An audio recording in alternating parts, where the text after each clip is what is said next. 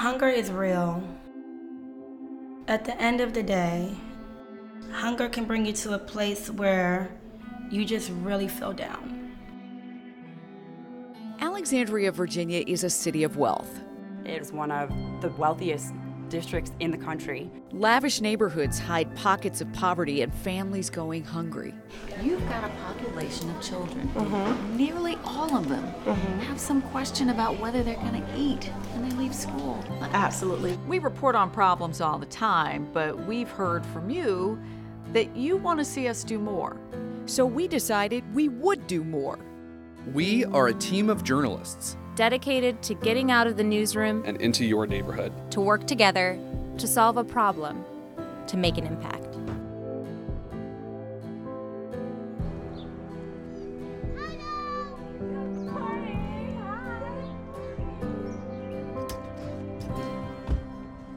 Good morning. I'm glad that you guys came. This is our only family picture with the 6 of us. This is my oldest, Savon, Ronnie, Javen, my only daughter, Alina, and the baby, Gianni. That's me? That's you. I try to make, stuff that's fast. Bacon cooks really fast, eggs, even with your income, even with the job, even with the assistant, when you're feeding 6 people, food runs out. So, Javen, do you know what it feels like sometimes to be hungry? Yeah. What does that feel like? My stomach, it kind of makes a noise, and I'm hungry, and then I can't really focus that much. Your kids know what it's like to be hungry. Yes. It's like an anxiety level that I get to because it's like, oh my gosh, I don't want them to feel like I'm not doing my part. It's painful. You don't want to see your kids hungry. You don't want to see them, looking for you for, something that they're supposed to have. Okay, let mommy put some on your plate. Here.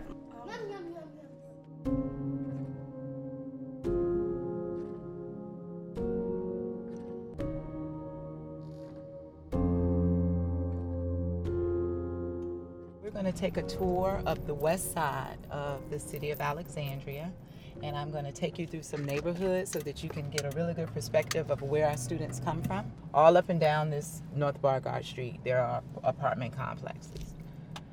And so you have a mixture of low income, working class families, families that are well off. They all are in this community, so it's very diverse in that sense. I'm sure you all drive up and down Duke Street, you probably wouldn't have any idea.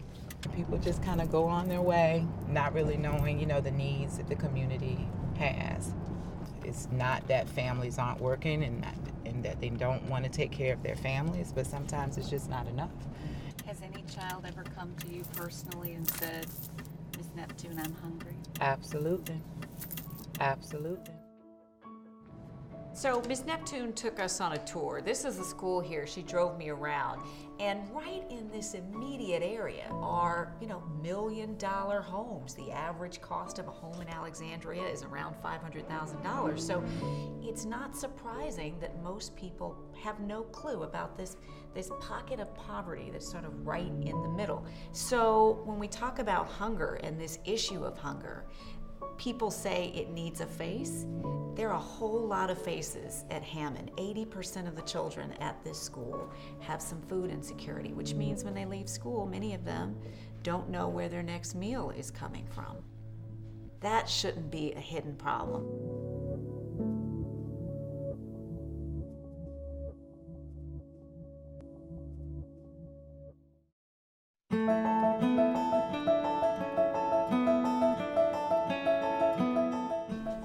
And it is really impactful when you hear children talk about what it feels like to go home hungry and not have food.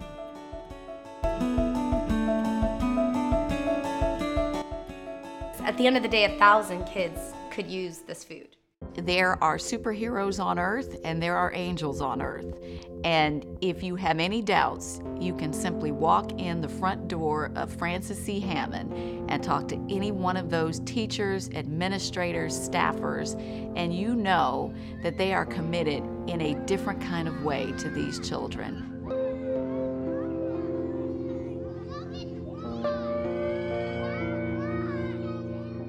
So when you walk the halls of Hammond, you wouldn't necessarily know who's hungry and who's not. Absolutely not. So we're standing in front of our breakfast bags. So these are the bags that we use to package our meals in the morning. We serve roughly 1,300 to 1,400 meals every morning. Our motto is every student succeeds. And so if that is what we're saying, I have to find resources to ensure that every student succeeds. And success looks different for every child. Success for one child is, I really need to have something to eat.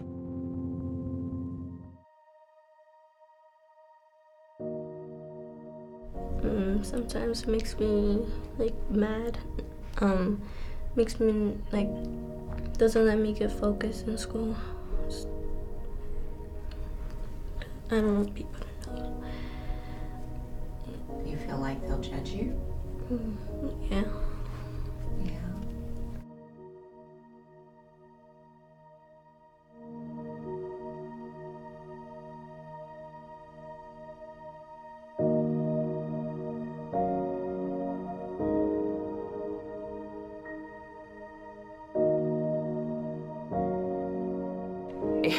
It wrecks me, it destroys me. We can take care of kids in Virginia, and I'm worried because they need to eat.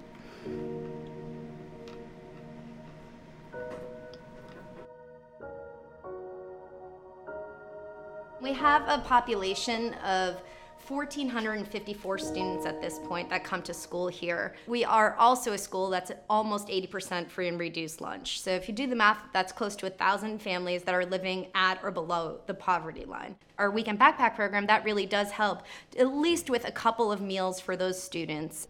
These are all meals that hopefully the students themselves can prepare at home. So we have 40 bags for 150 students, and we have to try to make it stretch.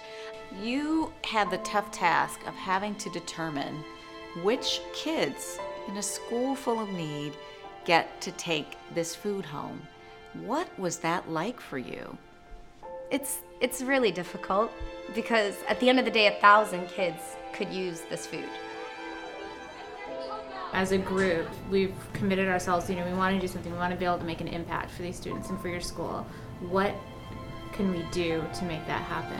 We have a backpack program, but it's not reaching enough kids. We do have some resources at this point, but we're just hoping that we can amplify the amount of food that we can bring into our school in order to make sure that is one challenge that their family doesn't have to worry about.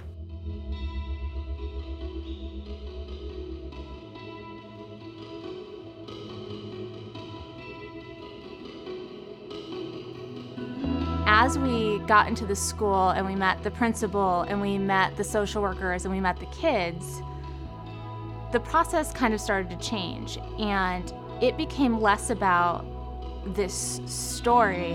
What we were really focused on was serving these kids.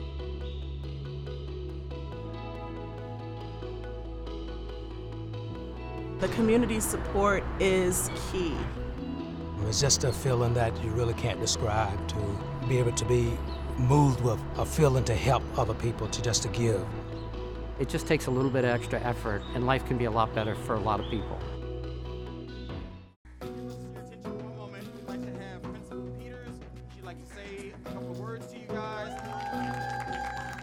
Good afternoon, everyone. I first want to say thank you so much for being here with us this evening.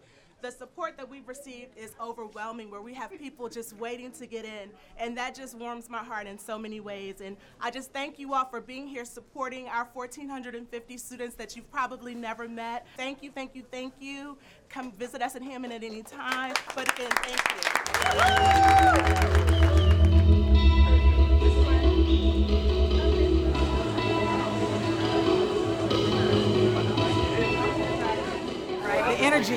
phenomenal. I mean, when we look at the number of volunteers that you can't even see with a camera that we've had to turn away, that tells us that there is good still in society. There are those who really and truly want to help, and it's our job, and I think our distinct responsibility, to connect those who want to give and share a little bit of themselves with those in need. So tell us why you came today. What brought you here? This is our community. These are the kids in our community, and when kids go hungry, that's on us. And I think we have to come together as a community to really help each other and support each other. And if there's a way we can do it, that's what we have to do. Right now, but this is just the beginning, right? Okay, that's right. Let's do it. Let's meet. Let's figure out what you need. Let's get it done. That's right. We want to support this effort all the time. It's good stuff. That's great, Pastor. I knew the need was there, and when you guys presented it and you said you needed the help, we always were looking for an opportunity to help, and so you were like an answer to prayer for us. We formed this incredible team between the school, and then we met with the people at the United Way. And when we went to the church and we realized that these people who were total strangers, had never met us before, just let us walk in, and we said, basically, we need your help. The group of us who've been working on this have had an opportunity to talk with children about what it feels like to be hungry. And it is really impactful when you hear children talk about what it feels like to go home hungry and not have food. So thank you on behalf of them for being here tonight.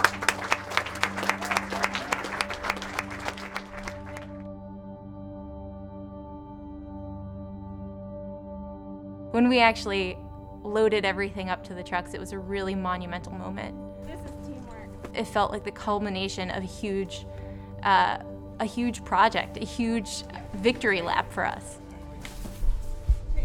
Teamwork makes the dream work. We packed all those boxes up. We loaded them into, I think, 8 vehicles. And then when we got to the school, we got to see Principal Peters. It was really a great moment. It felt like all the different counterpoints were finally touching at the center. And we unloaded the boxes, and we're so excited for those kids to get these meals, to finally have all those shelves filled, and to know that no kid's gonna go hungry this summer from that school. It's been a while since you've seen this many bags. It absolutely has. Finally, these empty shelves would have something on them. With this contribution, we'll be able to just give it to all of the kids because we know that they could all use the food support.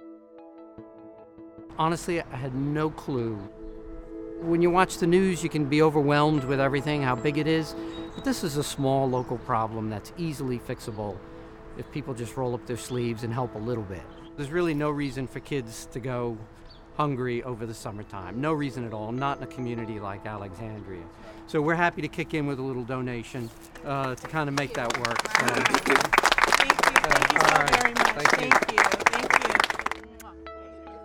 It has been an amazing 24 hours.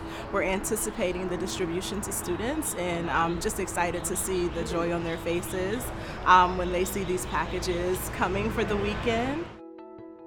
How many children, what number? Isn't it 1 out of 5? 1 out of 5, 1 out of 5 children, yeah, suffers from hunger in America.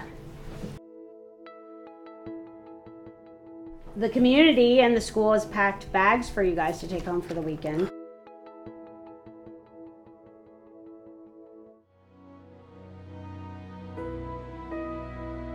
So today's the day that you and a lot of your classmates and friends get to take these bags home for the weekend. How does that feel?